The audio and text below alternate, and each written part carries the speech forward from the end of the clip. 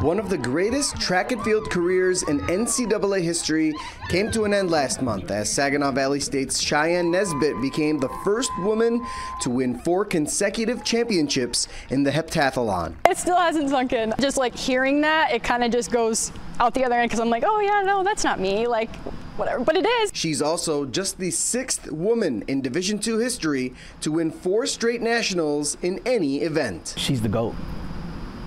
She's the greatest of all time. With those metrics alone, what else can she be other than the GOAT?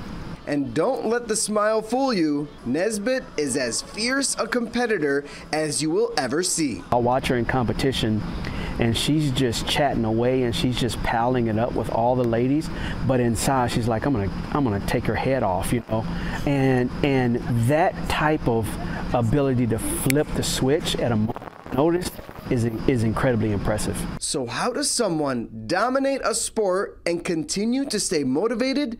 For Nesbitt, it's all about her next goal, becoming an Olympian. I hit that high at NCAAs, felt really, really good, and now I'm kind of focused more, you know, moving forward. So you just have to, once you hit like one thing, then it's keep the momentum going, keep, you know, put your head down, keep working hard.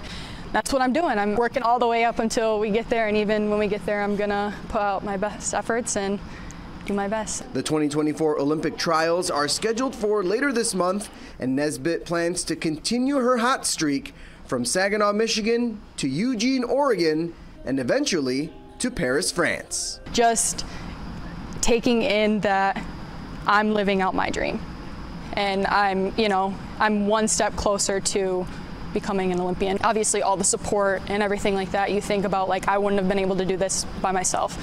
No longer without my family, my husband, my coaches, my family, literally everybody literally has been, you know, the biggest support system.